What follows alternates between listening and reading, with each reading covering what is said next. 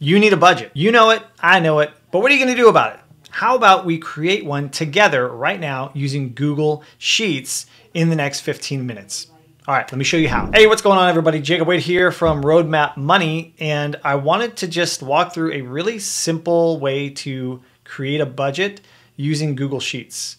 So Google Sheets, if you don't know, is a free app, and I'll pull it up here. You can log in with just like your Gmail account, and so you just go to docs.google.com/spreadsheets.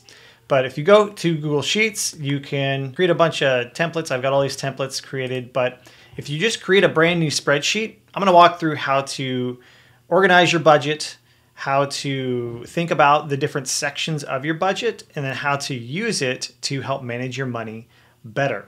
So I hope this is helpful, but let's just walk through it. So first things first, in any good budget, you're gonna start at the top with your income.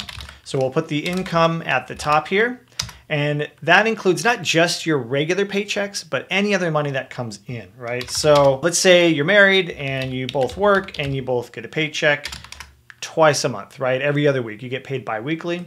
So we would put your paycheck here and then her paycheck here, right? And then we would do paycheck number one for each.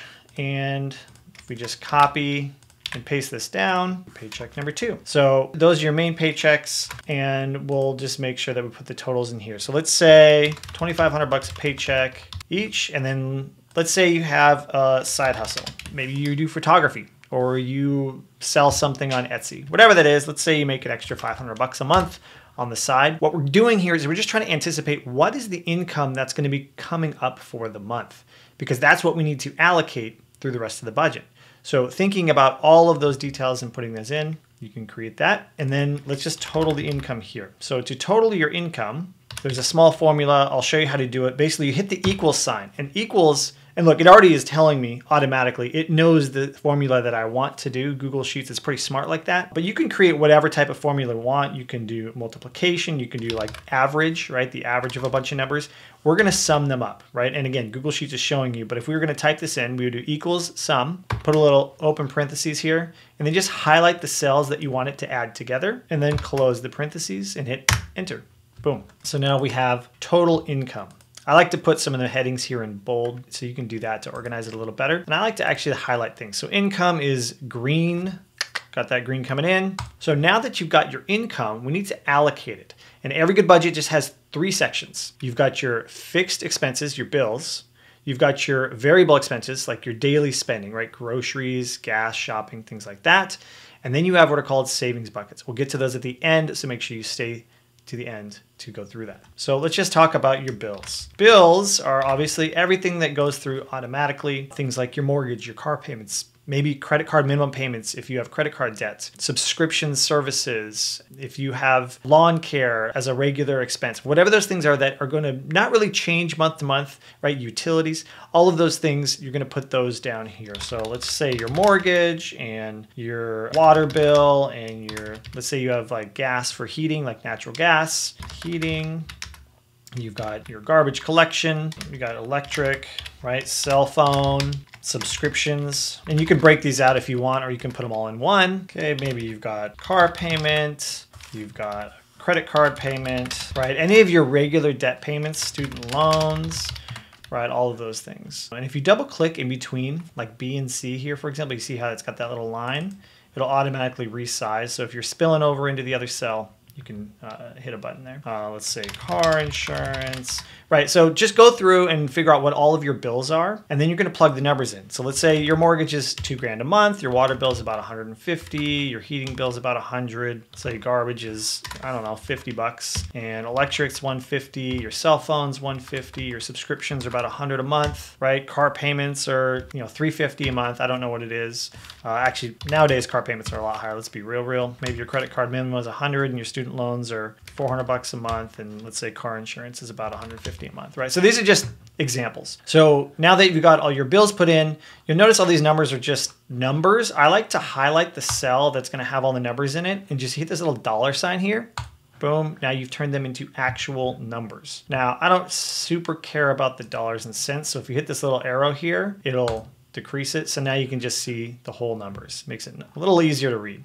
So now that you've got your bills in place, let's do your, I like to call it daily spending, right? These are the expenses that you make the choice day to day to swipe the card, to make the online purchase, whatever that is. So these are things like groceries and gas and shopping. You've got, let's be real, Amazon, right? That's probably a big one. There's a ton of other stuff here, but just whatever your regular stuff that you regularly spend on, that's not a bill. Right? Maybe you've got date night. I recommend it. Maybe you've got a clothing budget, right? So whatever your daily spending categories are, put those in there and then let's total those up. So let's say you buy organic, you spend a ton on groceries. Let's say you drive a good amount, you spend some money on that. And I'll just put in some numbers here. And you can put in things like car maintenance if you want in here. If you have regular car maintenance, maybe there's health and wellness, right? Might be one, maybe you get supplements. Again, whatever you have, put it in here, and these are your regular daily spending categories. Now, when you're using your budget, this is really important. These are the categories you can control the most. So you should organize your bills and try to negotiate these down as low as possible. But then this is your day-to-day choices, right? These are where you can actually control your spending. All right, and the last section in your budget is really simple. It's just called savings buckets. And savings buckets are monthly small savings that you put away toward a larger non-regular expense, something that maybe is coming up in the future that you want to save a small amount monthly toward. So Christmas is the big one, right? That happens every single year. And that is something you can save a small amount per month toward that larger expense at the end of the year. But you've also got things like birthdays, right? Events, whether that's weddings or trips or whatever. Speaking of trips, vacation is a good one, and then maybe even things like car repairs. You can sort of put together this savings account that allows you to save up for, when infrequent car repairs come up, you have the money set aside. So whatever those are, savings buckets are a great way to make sure you have the money when you need it and not panic when something happens. Maybe a big one would be phone replacements, right? If you love to get that new iPhone every year, let's save up for it. Let's put that money away. This is a basic budget. Let's put the numbers in and then let's talk about how to use this all together. So let's say you want to go on a nice vacation every year and you're putting money aside for each of these things. So you can see they've got the dollar signs next to them now. So what I like to do at the bottom here is total up everything just like I did before. And so if I hit the equals symbol, see now the formula doesn't quite get me where I want to go. So I'm going to go equals sum and put the little open parentheses here. And I'm just going to drag from the top, right? All of the expenses here. And don't worry, those blanks aren't going to add anything. So hit enter. Now we've got our total expenses. And then what I want to do is turn expenses red because that's money going out. Bad. All right, so now we've got your total expenses and we've got your total income. It's cool to see that, on this income, this example, you've got 10,500 in income and 7,300 bucks in expenses. So that's being in pretty good shape. But I like to total this stuff at the top so that it's easier to see. So I like to put total income here and total expenses here. So then you could put total monthly savings. If you ever need to add a cell, you can just click on it right here and hit insert a row. So I just right clicked on the number 4, inserted a row, just so to space these out a little bit better. So now you've got total income. The way that I bring this up is I literally just hit the equal sign and go down to this total income number and click the button. Done. Same thing with total expenses. I hit equals, I go all the way down here and hit enter. So now we have our total income and our total expenses. And again, I like to color code these things. So you got total income, total expenses at the top, and we want to see the difference between those two. So the way that you do that is literally just equals income and then hit the minus symbol and then click on expenses, right? C1 minus C2 is going to give you your total savings. And then I like to make this a little bit bigger so it highlights what I've got going on for the month. So if I have 10,500 income and 7,300 bucks in regular monthly expenses, including those savings buckets, I can save $3,200 a month. Now, what you're going to want to do with that monthly savings is first establish an emergency fund, and then you can start investing, like say your 401k or a Roth IRA, and then you can talk about paying off high interest debt, right? There's an entire process and path you can go through, but first things first is just establish an emergency fund.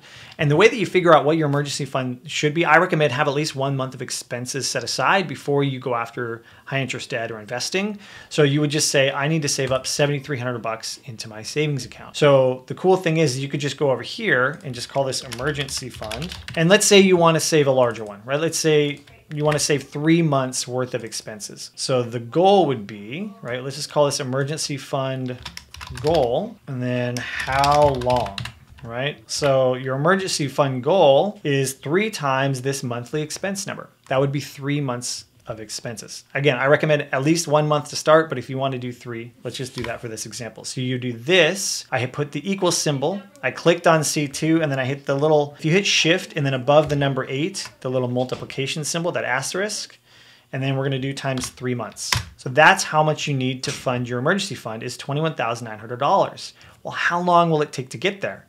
Here's how you're gonna do that. You're gonna go equals the total goal divided by how much you can save per month. Boom.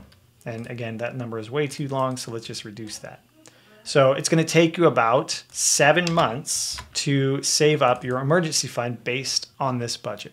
So I hope that was helpful in how to put together a simple budget, and you can see, you know, getting that first goal of setting some money aside. If you can increase your income or decrease your expenses, you can save more per month. So I do have a more advanced budget template that I wanted to show you, and I'll give you a link to a copy of it below. It's my Roadmap Money monthly budget template, and it's got a lot of this stuff already built into it, but you can also track your spending here as well. So you've got your income section, your bills, all of your planned expenses. And one thing I like to do is put the due dates of each bill next to them to help you track them better. And then you've got your daily spending categories, and then of course your savings buckets. But you also got this actual tab here.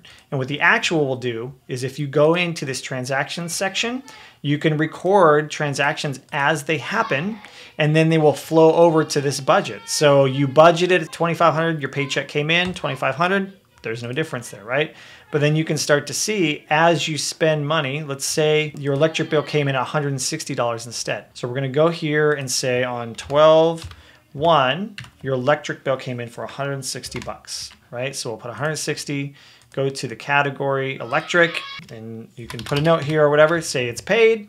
Now we go back to the monthly budget. Look, you were over budget by $10. So this will tell you how you're doing if you want to track your expenses manually. All right, and that's how you create a budget template in Google Sheets. Grab a copy of that free budget template in the link below. And if you don't want to use a spreadsheet and you would rather track all of your money through a mobile app, check out these 6 budgeting apps that are better than Mint.com that you can use starting right now.